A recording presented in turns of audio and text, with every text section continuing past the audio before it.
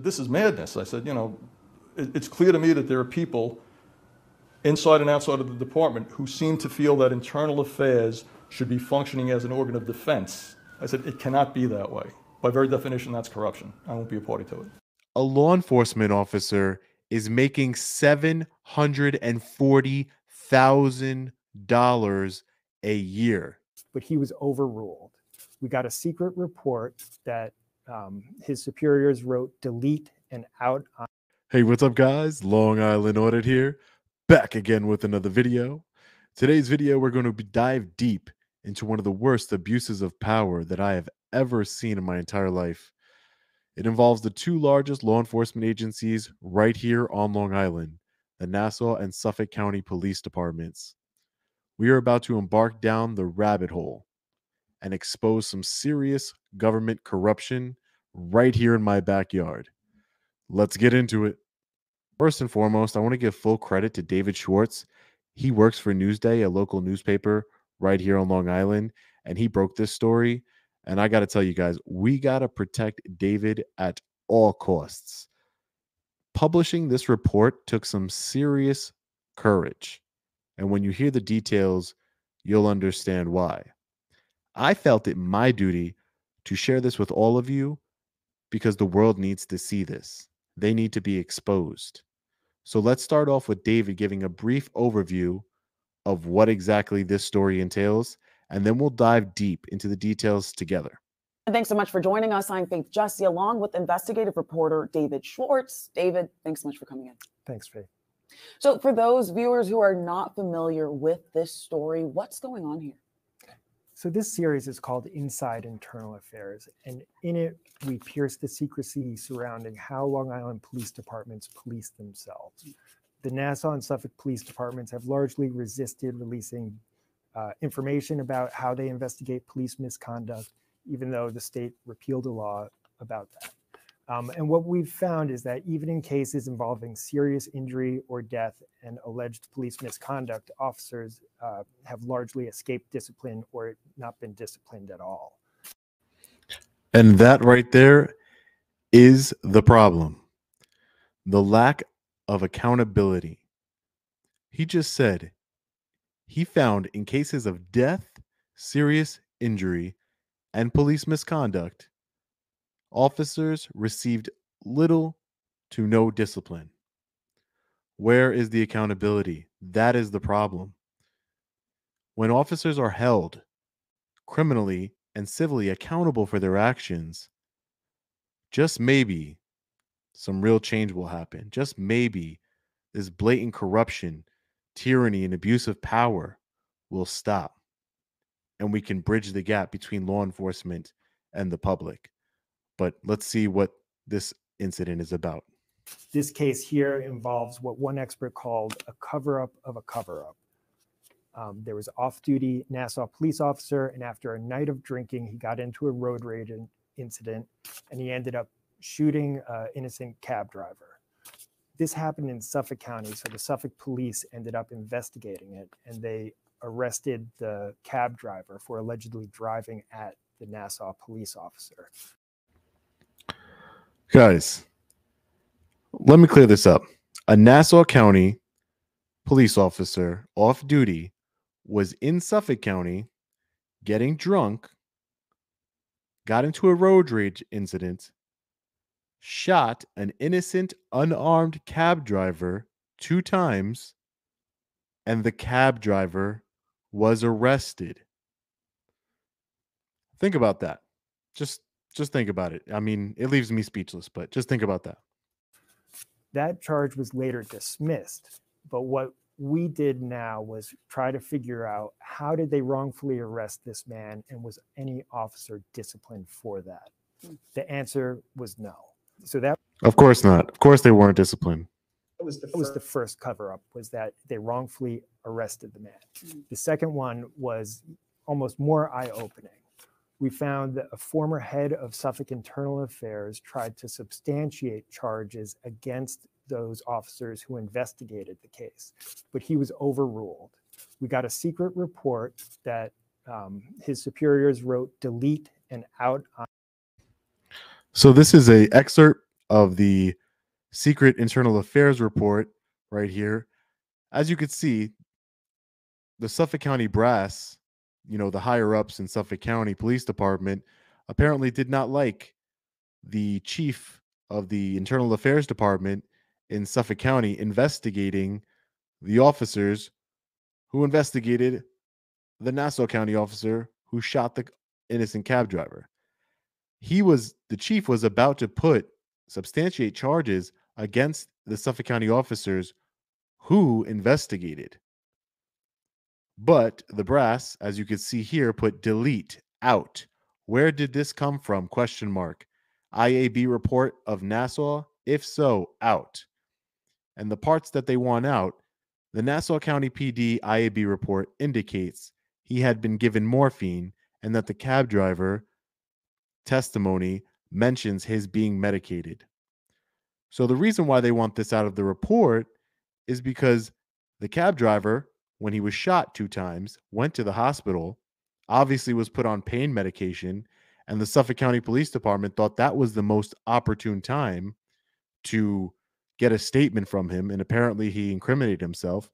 But, we'll get into the details more after this brief summary, but I mean, this is blatant corruption, a secret internal affairs report where the brass is telling you to delete stuff. Crazy. On it against evidence that he deemed crucial to finding those charges substantiated. So eventually, no officer was disciplined, no charges were substantiated in the Suffolk case. Oh, wow. Wow. So, I mean, this has been an ongoing investigation. What new information is this series bringing to those readers?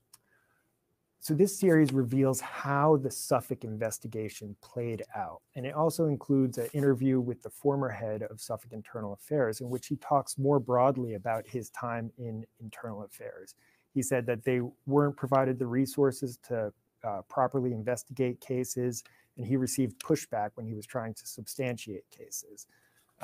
So it's really an eye-opening window into that world.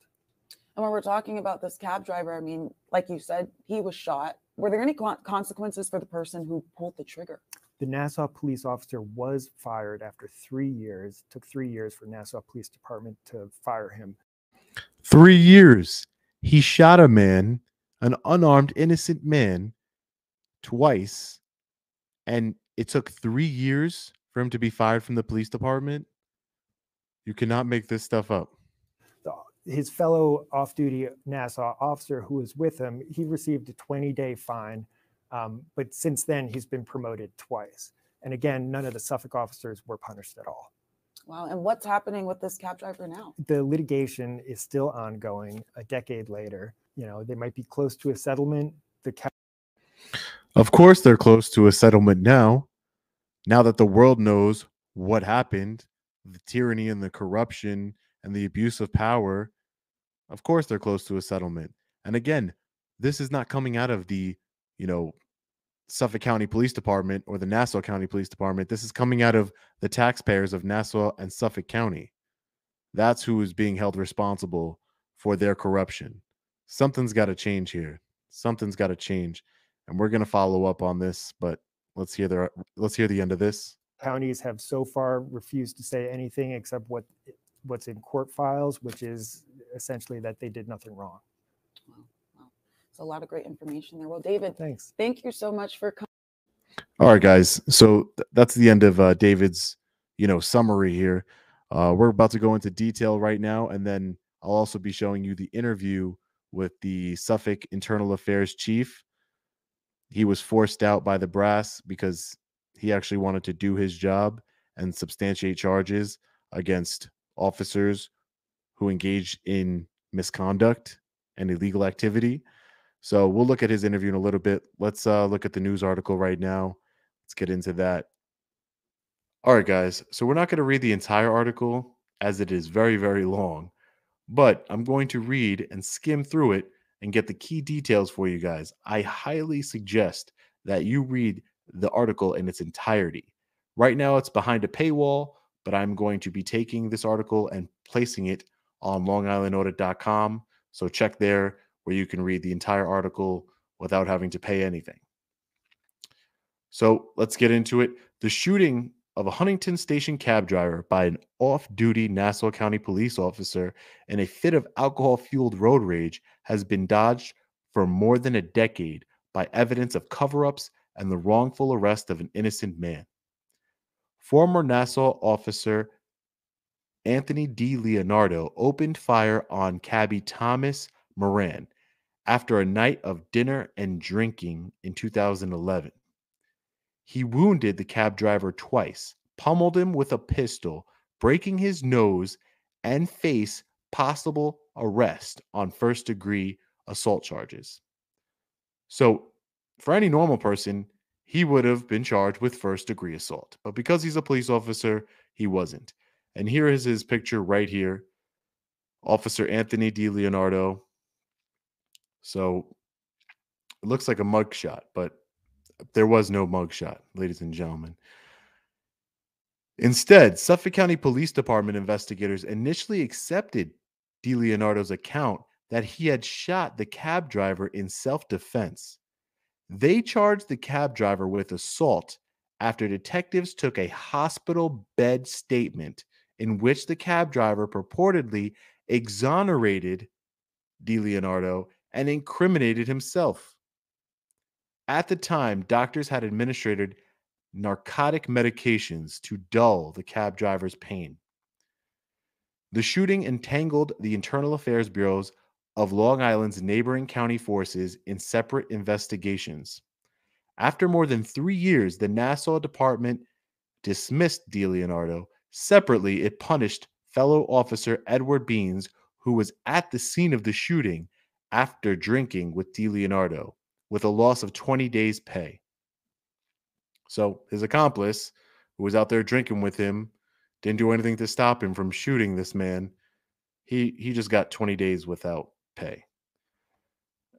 Because Suffolk was the site of the shooting in Huntington, Suffolk police were responsible first for determining whether a crime had been committed, and if so, by whom. After the district attorney's office dropped all charges against the cab driver, Suffolk Internal Affairs examined the circumstances surrounding the cab driver's arrest. Newsdays look into how Long Island's 2 county police forces have policed themselves, uncovered the outcome of Suffolk's internal investigation, including how high-ranking members of the department brought the case to a close under the near total secrecy that was imposed by law on police discipline. So right here, guys, we have another part of the secret internal affairs file where it says delete without report. I believe it says here placards, the incident listed. DeLeonardo was the subject of assault degree. So more things that they wanted to delete from the internal affairs report, of course. The cab driver, then 26, had been shot twice and had his nose broken as DeLeonardo tried to rip him from the cab. He spent the night in the hospital, calling out repeatedly for his lawyer. He faced 7 years in prison on the charges that included assaulting an officer, which were later dropped.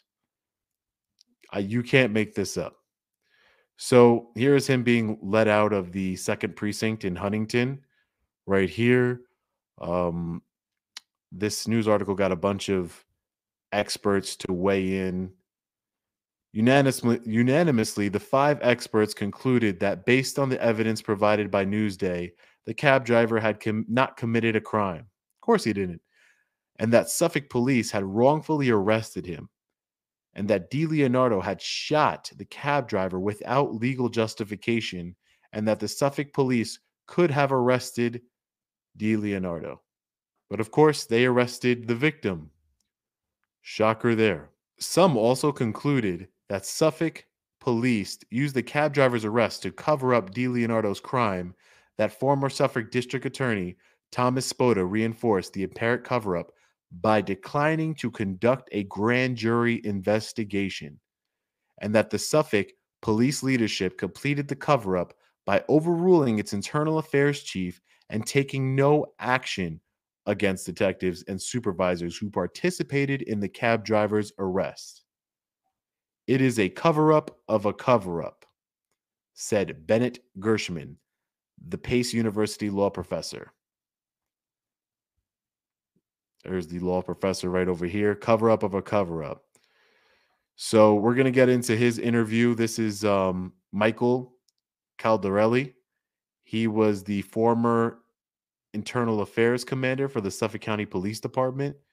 There's an interview with him. We'll get to that in a second. Suffolk has argued that its officers acted reasonably and in good faith. Really? Reasonably and in good faith with all of this evidence of corruption, abuse of power, evidence of we've investigated ourselves and found no wrongdoing? You really have the nerve to say that you've acted reasonably and in good faith? Here goes another expert, former California judge, an internal affairs auditor. Nice. Both counties were involved in a cover-up for the purpose of protecting their officers. I'm telling you guys, that is what's happening on a daily basis. It's ridiculous.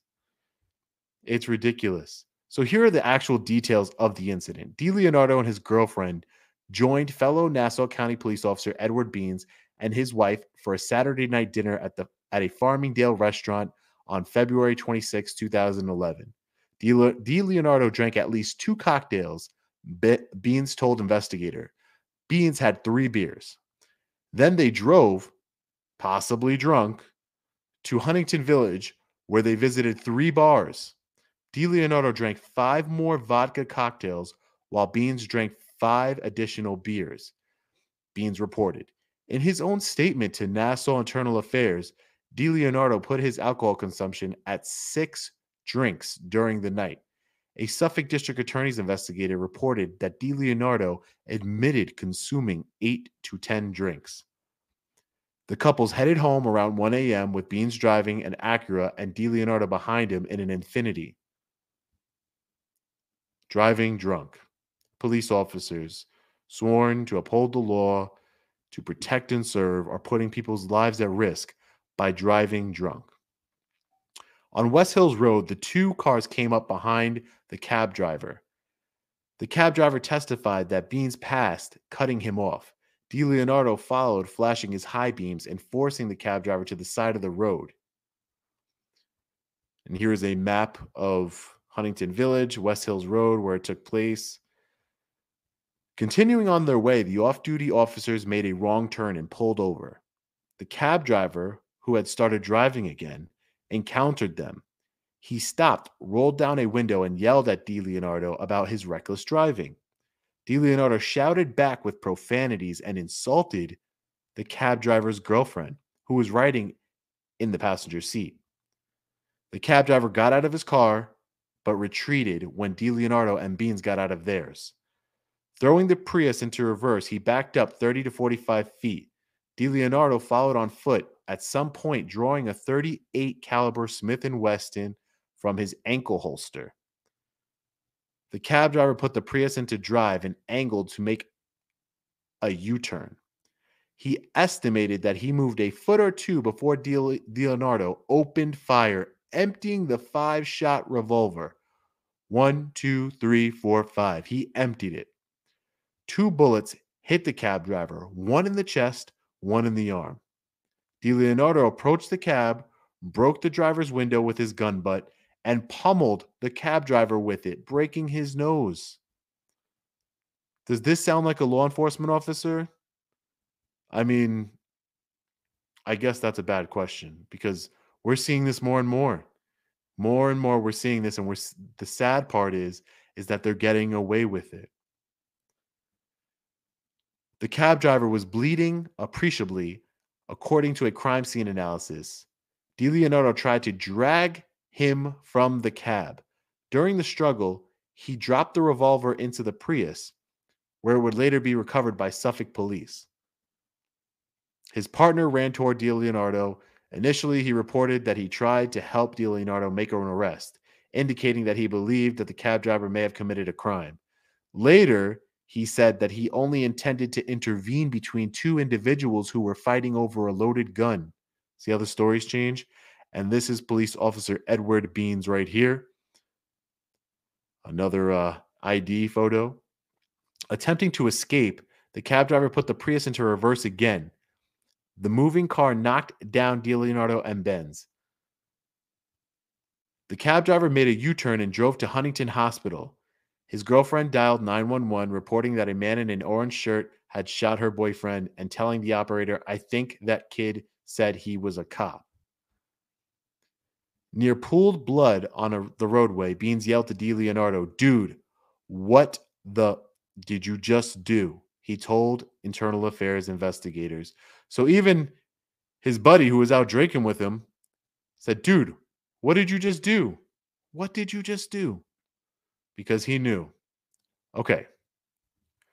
When the cab driver gets to the hospital, homicide detective Ronald Tavares thinks it's a good idea to question the cab driver while he's under narcotic medications. So apparently, when they were getting his statement, he had said, and I quote, "I felt he fired at me to protect himself because I drove at him." Like, I felt he fired at me to protect himself because I drove at him. I can guarantee you that that man did not say that. That is word for word exonerating the police officer. I felt he fired at me to protect himself because I was driving at him. Implicates himself in driving at the police officer and defends the police officer. And he's disputed that he's made this statement, because there's no way of really knowing he was on narcotics. But the Suffolk County Police Department didn't care about that. Here's a picture of his lawyer. He's out of Mineola. The initial probe by the Nassau County Police Department cleared 12 hours after the shooting. 4 high-ranking Nassau County officers completed a preliminary investigation that became the first to clear DeLeonardo and Beans of any wrongdoing. Of course, it took 3 years for them to figure out that they're criminals. Now we're up to the district attorney. The district attorney decides no grand jury investigation. With the evidence indicating that DeLeonardo had shot and wounded the cab driver without cause while under the influence of alcohol, Suffolk DA Spoda had the power to pursue an assault charge before a grand jury. Did he? No. Instead, Spoda chose to drop the matter. I got disorderly conducts, contempt of cop charges, and they're not dropping my charges. But this district attorney for Suffolk County, former, of course, everybody's former here because, they only report on this after everybody left. But he chose to drop the matter. The cab driver said, "I'm glad I can move on with my life. It's just nice to know that I don't have to worry." I mean, I guess he didn't want to pursue charges, just civil litigation, which, with this amount of corruption, right here's a photo of the district attorney, Thomas Spoda, in 2011. With this level of corruption, I don't blame him for not pressing charges. He's probably scared. These unions, the Thin Blue Line, the police department, look what they did to him for 10 years. So you can only imagine. All right, guys. So Caldarelli, who was the internal affairs chief at the time of this incident, he had called for charges. He had substantiated police misconduct charges against the officers who investigated the shooting. But Suffolk County brass, the top level guys, and probably the union, forced him to delete things from a file. And when he wouldn't, they found somebody who would.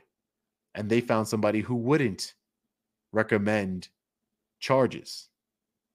Do you see how corrupt the system is? He wanted to do his job, but they found somebody else to cover for them. And now we're going to take a look at the interview. Very eye-opening. I said, "This is madness." I said, it's clear to me that there are people inside and outside of the department who seem to feel that internal affairs should be functioning as an organ of defense. I said, it cannot be that way. By very definition, that's corruption. I won't be a party to it. Good for him. Good for him. By the very definition, internal affairs acting as an organ of defense is corruption. True words have never been spoken. Internal affairs should be holding officers accountable for their actions, whether they're criminal or just police misconduct. But they don't. For the most part, they don't. And when they do, like this internal affairs chief right here, you see what happens. They don't want to support him in doing his job. People inside and outside of the department, inside and outside. Outside meaning elected officials. Imagine how much politics goes into this. How much pressure this man was under. But let's hear what the rest of what he has to say. I made sergeant, then I made lieutenant, and I went to internal affairs as an investigator. How ironic. SCPD named Caldarelli internal affairs chief. The commissioner ordered him to reform the troubled unit. Cases were not getting done in a timely fashion, and that in some cases they were finding that the evidence presented in the case was not consistent with the findings. But as time went on, I began to get the sense that, substantiated cases were really not welcome news. One of the biggest problems that I believe exist with the investigation of police misconduct is there are some built-in sort of conflicts of interest for an organization, for a municipality, actually. Complaint investigations have to protect the public interest. They protect the reputation, integrity of the department, of the entire municipality, and they also protect police officers from unjust claims. The problem is, by finding misconduct, it can be embarrassing to the police department, the police commissioner, to the head of the municipality, and it also can provide plaintiffs in civil actions with very strong ammunition to use in a lawsuit against the municipality. SCPD forced Caldarelli out of internal affairs. Shocker. He retired in 2017. So, a man that stood up for his oath, stood up for what was right, for justice, he's no longer in law enforcement anymore. He was forced out of internal affairs for substantiating too many claims and not, towing the company line. And he's 100% right. There are so many conflicts of interest. That's why we all know police shouldn't be investigating themselves. There should be an outside independent review board that has authority over the police department. Complete separate entity. Because when you have law enforcement investigating themselves, this internal affairs chief is 100% right. Conflicts of interest. Because now you're making the elected officials look bad if you have a substantiated claim. And they might lose an election. Now you're giving ammunition to people who want to file a civil lawsuit. It's too much corruption. We need a separate agency, period. So now that you've seen the cover-up, the blatant corruption, the abuse of power, I wanted to share with all of you, how much are we paying these public servants? Now, this is not a law enforcement list. I want to make that clear. It might seem that way, but this is actually the highest paid employees in all of Suffolk County. So let's take a look at this list.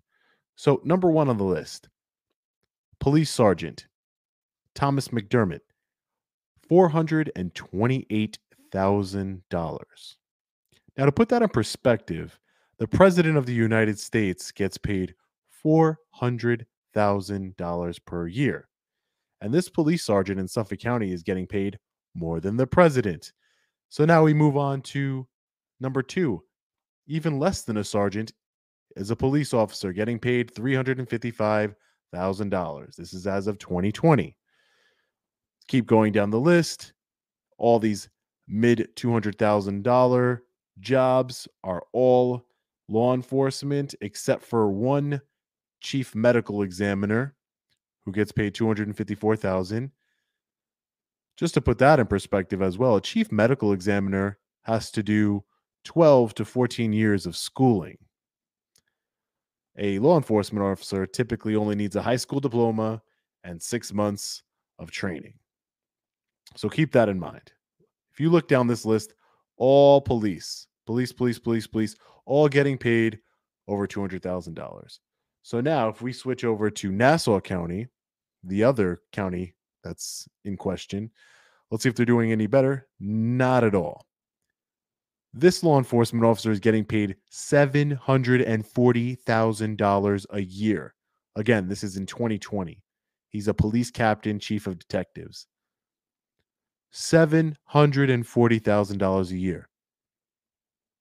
That's almost double the United States president's salary. Insane. Now, you're going to tell me about overtime and everything else. I don't care. A public servant should not be getting paid almost $1 million a year from our tax dollars. Come on. Let's be real. Look at all these high numbers. 250,000, 250,000, 226,000. In Nassau County, the chief medical examiner is not number 8 on the list, 23rd. All 22 people in front of the chief medical examiner are law enforcement officers. Go figure. And behind that are law enforcement officers and district attorneys. Look at these numbers, all in the 200,000s. Completely insane. Now, with all that being said, where do we go from here? I can only speak for myself. As a resident of Suffolk County, born and raised, I am going to be petitioning my grievances to my government. I'm going to be following up with not only my elected officials here, but as well as the police department, Suffolk and Nassau, internal affairs, and I'm going to bring my camera because you guys know that I love to exercise my First Amendment right. So stay tuned to the channel. We're going to be following up on this. This is an amazing story by David Schwartz. Shout out to him. I really highly suggest you read the whole story. It's on my website, longislandaudit.com. Insane. Stay tuned for further updates. We're going to hold them accountable here. My tax dollars aren't going to a settlement without me petitioning grievances to my government. I can't do this without all of you. I truly appreciate your support. Together, we the people are strong. Let's make some change. As always, stay safe. God bless. I'll see you in the next video. Long Island Audit. Peace.